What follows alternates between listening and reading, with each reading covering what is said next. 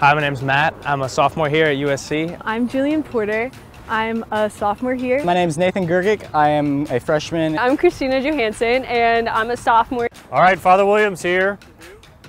St. Thomas More from day one, from Mass 1, you could tell it was a family. You could tell that it was a group of individuals who really cared about each other each other's holiness, each other's future. It's kind of ridiculous how many people come in and out of this Catholic center. There's people that's at the Catholic center until like midnight at night. Students cook like full meals in our kitchen right now. Take a step into the center, into the church, and you're going to meet some amazing people and encounter Christ in such a new way that is going to be different than what you've done maybe before. Begin the sacred three.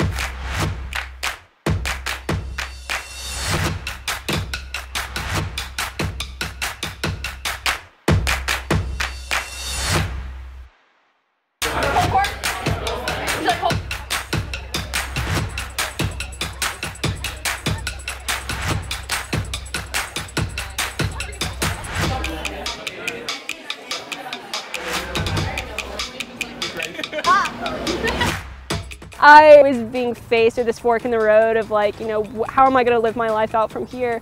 And I think just the community here at St. Thomas More really just helped solidify that ground that I needed in the chaos of all that upcoming, unknown and potentials. Because we're in such a Protestant-heavy area of the country, it can be difficult to be a Catholic in college. It's essentially where I can go when I don't know where else to go. It's just awesome to be able to walk in, hang out with people that are just fun to be around, awesome guys, and you guys are growing with each other. And I know the women's group is the exact same way. I have friends that I will have for the rest of my life, and I met them in my first few times coming into the Catholic Center. Our students play a lot of pool, we watch a lot of movies, students are just hanging out. When you're talking about things that you can't replace easily, I'd find it very hard to be able to replace what we have here.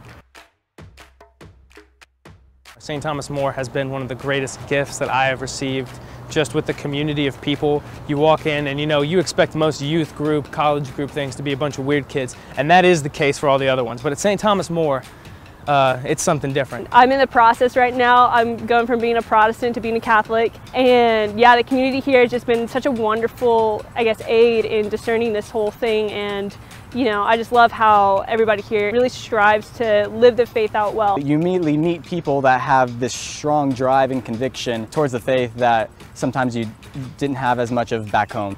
You should embrace it and accept God's love. Once you're here, you're never going to want to leave. I know that because I have left this center at very late hours. St. Thomas More is the place to be. Come check us out on Greene Street.